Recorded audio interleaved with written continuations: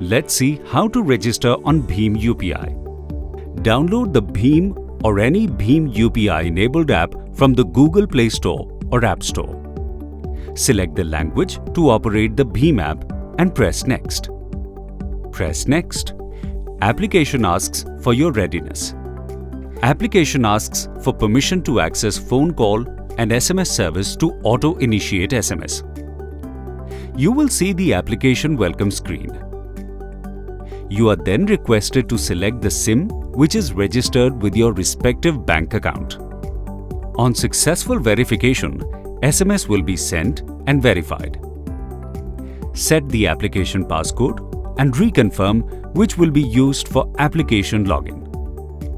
You will be asked to select your UPI-enabled bank account.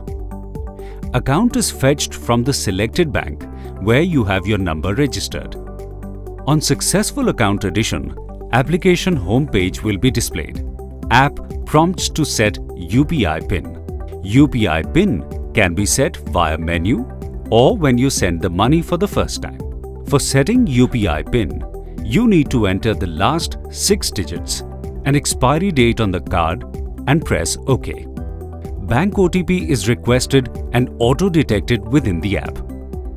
Now, do remember not to share the debit card details, UPI PIN or OTP with anyone, since this is critical for the safety of your digital transactions.